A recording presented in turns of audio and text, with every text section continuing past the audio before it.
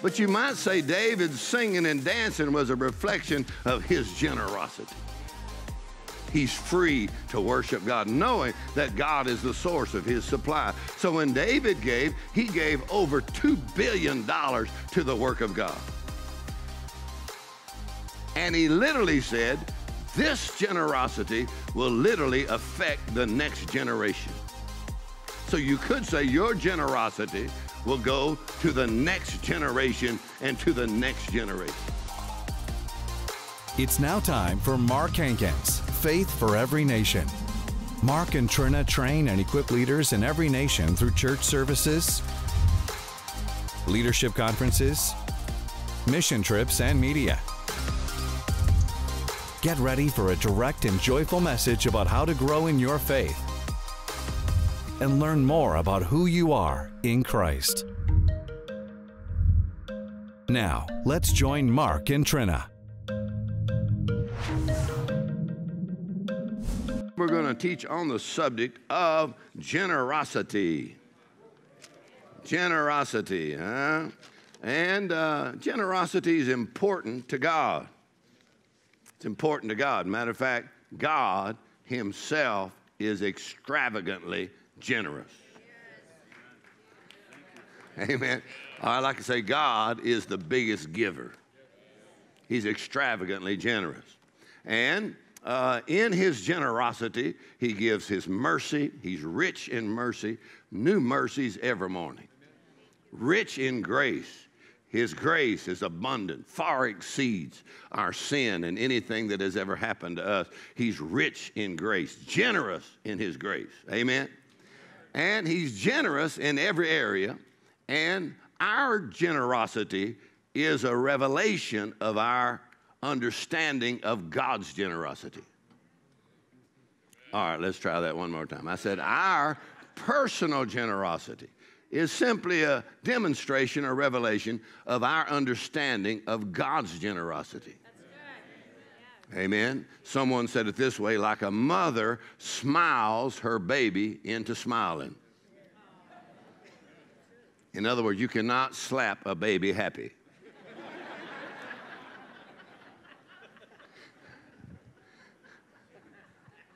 Don't look around right now. Some of you may have tried it.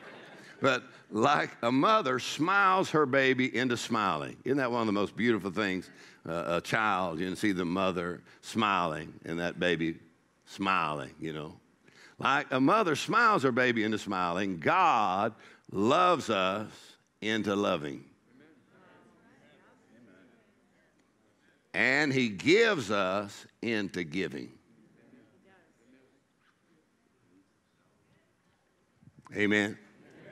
So when you talk about generosity, I know that a lot of times people think they're generous until they run into somebody that's generous. Amen.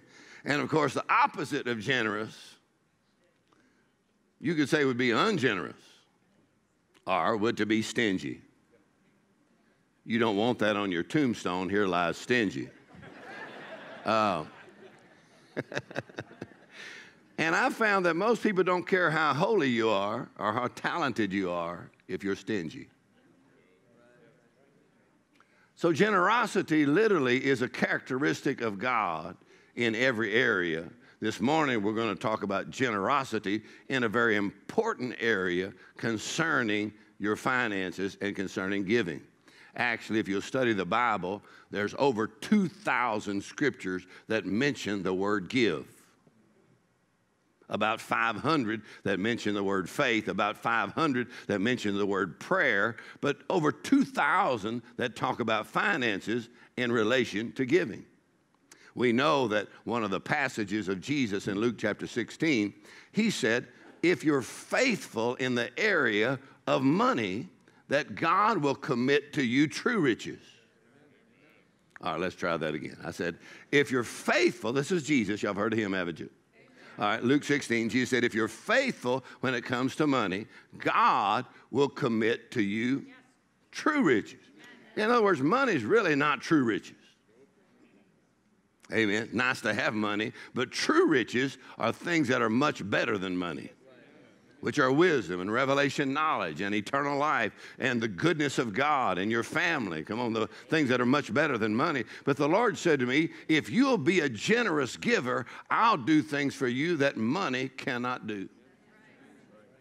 Or you could say it this way. Jesus said, you and I as Christians, if we can pass the money test.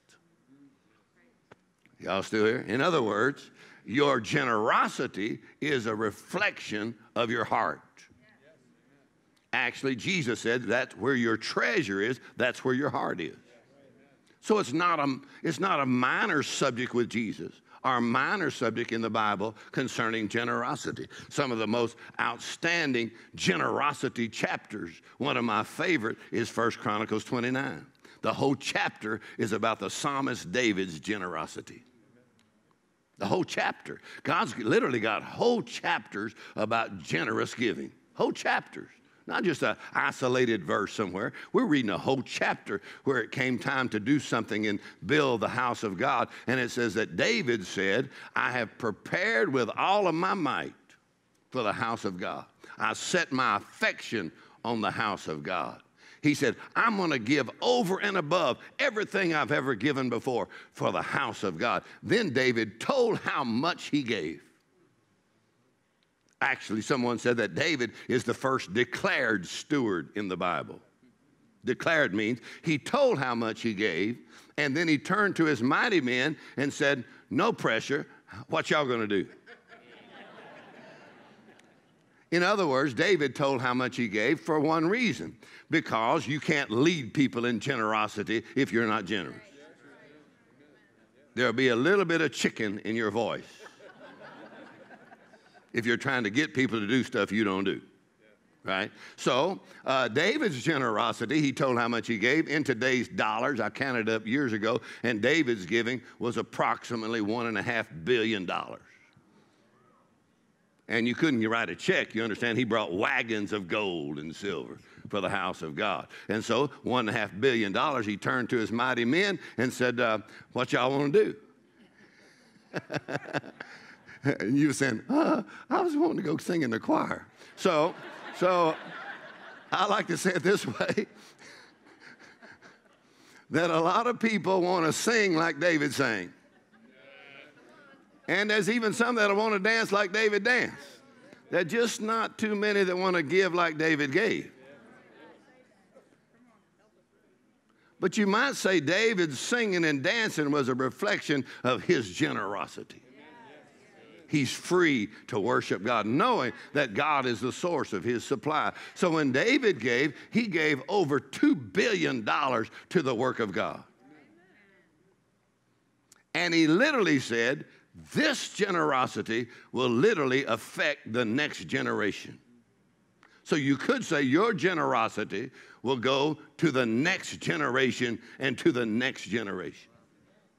I'm here today and I preach in countries all over the world, but I'm here not just because of what I do. Actually, my grandfather was the first Hankins that was born again, filled with the Holy Spirit, and called to preach. My grandfather. And he pioneered churches in East Texas, and by our standards, we would say he was very poor. But my grandfather pioneered churches, and people actually didn't have money. They actually brought, chickens and brought corn and brought their crops in. And so he's pioneering the church. And my daddy told me the story that my grandpa's car broke down. Old, broken down car. He had to kind of walk to town, walk around, knocking on doors and preaching. And his car broke down. Well, he couldn't get a loan, so he just started saving up money. And he saved up maybe $200 or $300. And he had some money saved up to get a car. Not a new car, but a better car. One that ran and stopped. So if you have a car that won't run, you got a problem. But if you got a car that won't stop, you really got a problem. So he had some money saved up, and a missionary to Africa came and preached at my grandpa's church. And so my grandpa took the money that he had saved up for the car and gave it to missions. Oh, now you think that's really great. But my dad said my grandma was mad at him. She was so mad that she wouldn't talk to him for days.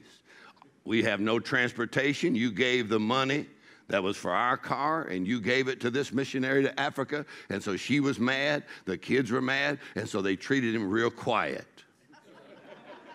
He got the quiet treatment. But my dad said it wasn't too long after that, maybe just a few days or a few weeks, he said that somebody came and gave my grandpa a better car than he ever could have bought. So everybody's happy again. But the bigger part of the story is my grandfather loved preaching the gospel, and he loved world missions. But my grandfather never preached outside of the state of Texas. I am his grandson.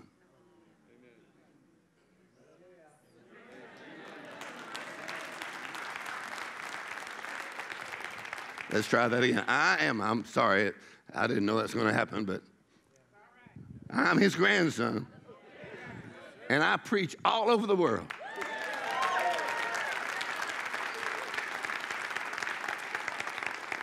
Praise the Lord. And so your generosity literally will affect your children and your grandchildren. Even after your funeral, your generosity will still be speaking and still be a blessing. So David's generosity, he said, literally will bless the next generation and the next generation. He was a man after God's own heart, and his heart was reflected in his generosity to the work of God. Amen. He turned to his mighty men and said, what y'all going to do? He gave $2 billion. No pressure.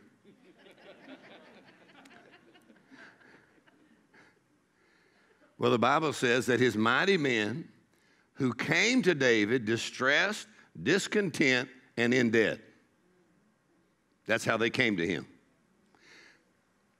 His mighty men began to give, and his mighty men gave over $2.5 billion. Just in what we figured up in today's dollars. And so he had 400 mighty men, so they must have been given $10 million, $20 million apiece. Well, I would say they must have gotten out of debt. How many know that distress, discontent, and in debt usually hang out together? But did you know your covenant with God can radically change your whole life? And when they came to David, they caught the same spirit of faith and hanging out with David and his love for God and the presence of God. Listen, the earth is the Lord's and the fullness thereof, and we are heirs of God and joint heirs with Christ. God is not opposed to you being abundantly provided for. I said, God is not opposed to you being abundantly provided for. God's not opposed to you being rich. Actually, the blessing of the Lord makes you rich. Amen. Hallelujah. And so in this area of generosity, 1 Timothy chapter 6, I'll go back to 2 Corinthians 9 just a second. But 1 Timothy chapter 6, here's what it says. Paul told Timothy to charge those that are rich in this world. 1 Timothy chapter 6, verse 17. Charge those that are rich in this world. Excuse me, I do have notes, but I always say I preach like a fat man caught in a barbed wire fence. It's a point here and a point there. So, y'all apparently never been deer hunting and got caught in a barbed wire fence. So, so I got another point. 1 Timothy chapter 6, verse 17. Paul told Timothy, which is really the Spirit of God talking, and he said, charge them that are rich in this world that they be not high-minded, nor trust in uncertain riches, but in the living God who gives us richly all things to enjoy. All right, let's read that one more time. You ready? Paul told Timothy, in other words, Timothy was a pastor, and so he told Timothy, talk to the people in your church. He said, and talk specifically to the rich people. Well, we want to avoid that, don't we? But Paul told Timothy, talk to the rich people.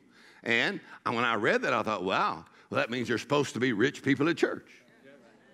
Well, when I read that, I volunteered for the program. So I wanted to find out if there's supposed to be rich people at church, I'd like to sign up. So he said, talk to the rich people, because with that abundance comes a responsibility. So he says, tell those that are rich in this world. What do you want to tell them? Well, he says, charge them and tell them, number one, don't be high-minded. In other words, just because you have more money don't make you more valuable. Let's try that one more time. I said, come on, just because your bank account's bigger don't make you more valuable than other people. Actually, the blood of Jesus was shed for everybody, rich and poor. Amen. So he says, charge them. So deal with your attitude. If you have an abundance, come on, make sure. He said that you stay little in your own eyes. Don't be high-minded, nor trust in uncertain riches. Interesting, isn't it? Because sometimes, you know, it's interesting how many times Jesus spoke and addressed rich people. It's interesting. You read Matthew, Mark, Luke, and John, and many times Jesus say, there was a certain rich man. Let's try that again. He'll go, there's a certain rich man. Then there's another rich man. Then there's this other rich man. Oh, we better not get into all that. But anyway, so now God's talking to the rich people again. Don't blame me. I didn't write the Bible. I'm just reporting. I work for God, sorry. And I always say, if you run me out of town, I'll get out front and make it look like a parade. So, God, talking to the rich people. And he says, don't be high-minded, nor be careful that you don't trust in uncertain riches. In other words, money is nice to have, but don't trust it. Even though you may have an abundance of money, he says, don't trust in uncertain riches, but in what? In the living God that does what? Gives us richly all things to enjoy. In other words, when you have faith in God, much greater than just having some money. Actually, money makes a mighty poor God. So he says, be sure that you trust in the living God that gives us what? Richly all things to enjoy. Amen? And then go on next, verse 18. That they do good, that they are rich in good works, ready to distribute, willing to communicate. Look at the next verse, verse 19. Laying up in store for themselves a good foundation against the time to come, that they may lay hold on eternal life. In other words, he says that you're rich in good works, willing to distribute, or you could say it this way. One translation says, tell the rich people that they become extravagantly generous. I thank you for I got 3 nods and a couple of grunts. All right, now let's get a good definition for rich.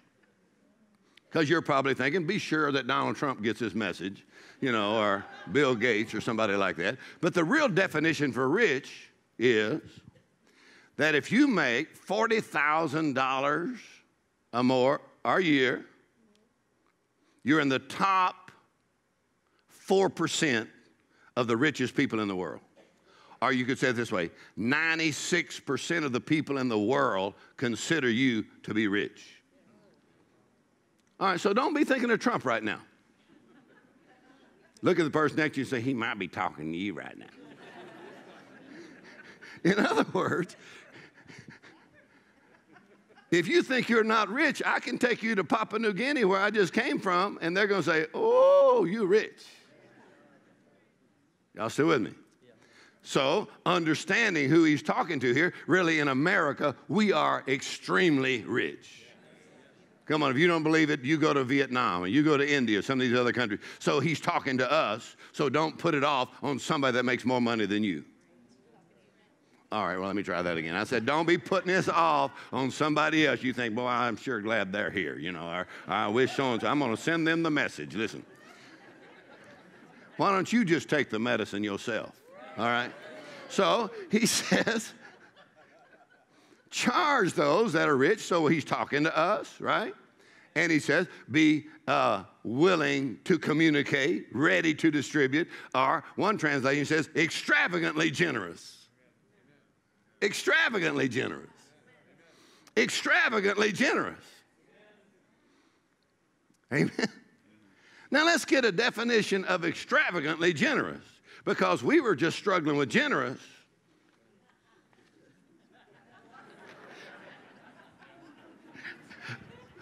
I wish y'all could see what I got to look at. So I said, we were struggling with generous.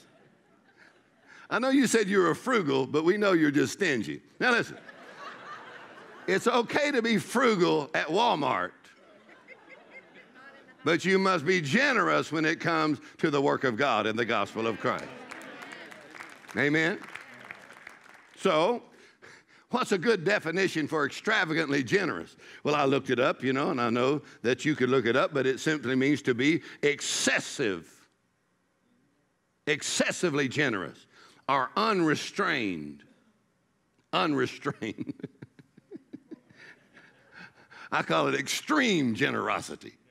People love all these extreme sports, right? And they like to jump off a mountain, and have these little wings, and they're flying off the side of a mountain. I said, nah, I don't think so. And so then they have all these things they want to do, extreme sports, with the risk. I love the thrill, flip a motorcycle. I said, that is not extreme. Now, if you really want to get some excitement, you give 50% of your income for the rest of your life. Man, that'll scare you really good. I'm talking about, man, that'll get... I mean, you go, ah! There better be a God. We hope he can count. He does, because he's got a book called Numbers. Amen. And then going a step beyond your definition of generous and becoming extravagantly generous.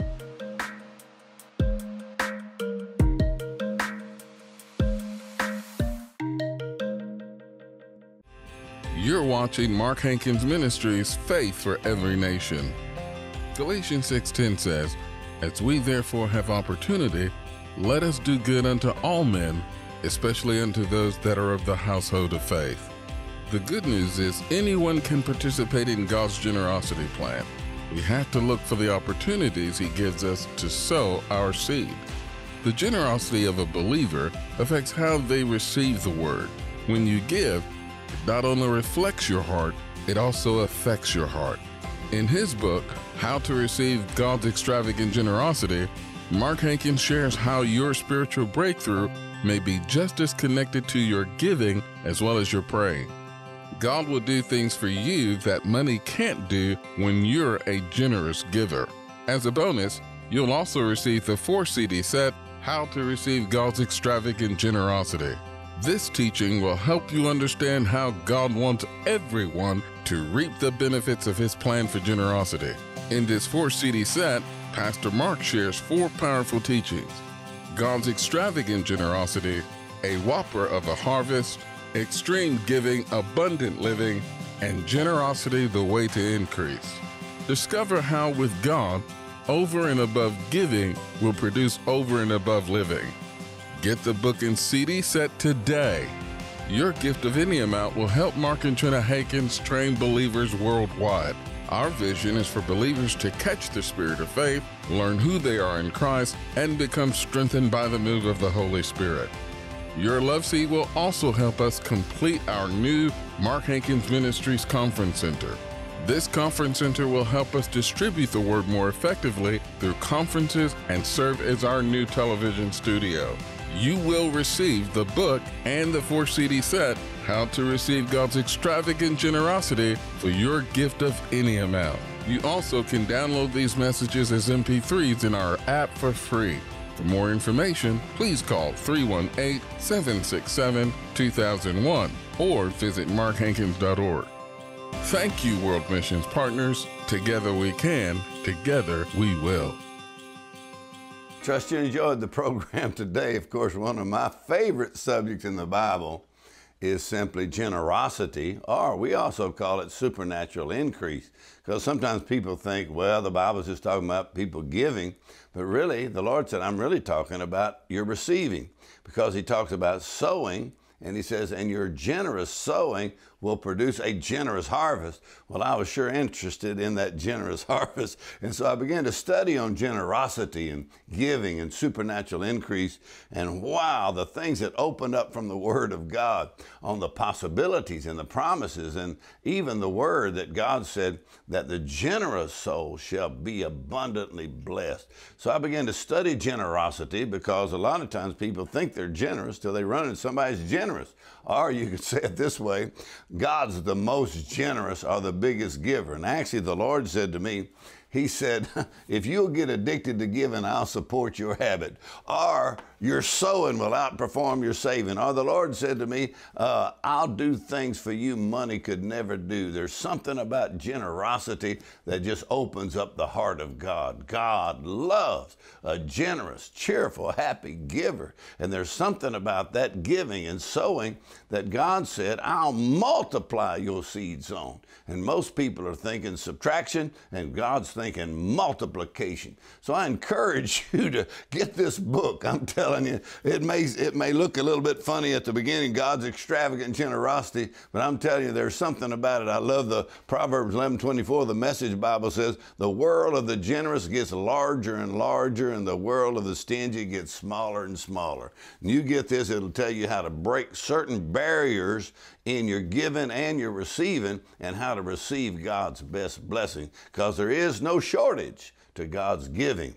Come on, sometimes we limit Him and we're not able to receive what He has for us. And the Lord told me that one time, and how to open up to receive. So if you'll just simply get this book and we'll go through, it'll teach you how to give, how to sow in expectation, how to get happy about your giving, and how to see a harvest, a whopper of a harvest come in, so that you'll be a testimony of the grace of God, that God will make all grace abound toward you. Wow, what a promise, that God will make all grace abound toward you. You have all sufficiency in all things, abound to every good work. Look at this, God's extravagant generosity. So I encourage you to get the book. It'll teach you how to go up to a whole new level of receiving from God, and also get the CDs, or you can download them online. And I encourage you, as you do this, your faith for finances, and you'll see supernatural increase, not through some sort of a gimmick, but simply feeding on the Word of God. So I encourage you to get this, and all week long we're talking about God's extravagant generosity. May God richly bless you. Join Mark and Trina Hankins for an hour of powerful teaching, live Monday through Friday on Facebook and YouTube at 10 a.m. Central Standard Time. Everyone can join in Christ Bible School. Catch the spirit of faith and move the mountains in your life. Watch live wherever you are and learn who you are in Christ. That's live at 10 a.m. Central Standard Time. Thank you for watching Mark Hankins Ministries, Faith for Every Nation. For more information on how to build your faith, visit markhankins.org. You can access many free word resources to help you find who you are in Christ. Stay connected with us on Facebook, Twitter, Instagram, or our YouTube channel. Thank you for watching.